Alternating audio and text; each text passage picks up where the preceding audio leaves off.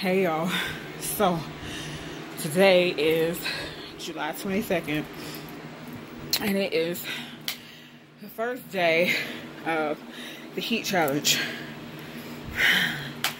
And y'all, I just completed day one at home because I didn't have the time or the resources to make it to the gym. But let me tell you, this is not for the faint of heart. You have got to stay committed. You have got to quit smoking. And you have to mentally get yourself ready. Because even though I was at home, I didn't use a single weight, a single piece of workout equipment. My body is sore. My legs are weak. My lungs are working. And you can't even see the sweat really, because it was so many times I had to just hit that pause button. And you see I got my fan on back there in the background.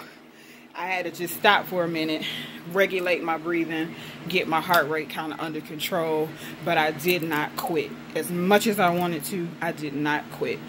So, I have not taken my before photos, which I'm about to do that now because it's day one. But I tell you, if you do it, I don't think you're going to regret it. I don't know how this is going to play out for the next 60 days.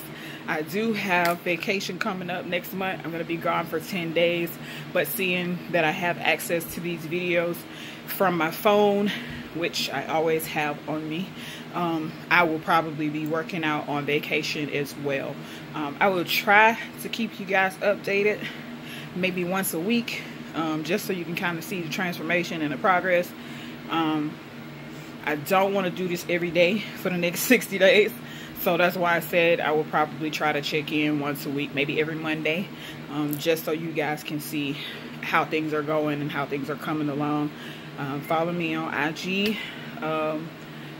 Boss Queen V _ 365. Don't quote me on that. I'll have to double check. On Facebook as well, Valerie Mahogany Dream More. I'm at a point where I'm okay with you guys knowing who I am, because we've been doing this for a long time now. Oh yeah, and I did do it. So bye extensions, or not even so much extensions because it was still my hair, but bye long hair, hello short hair.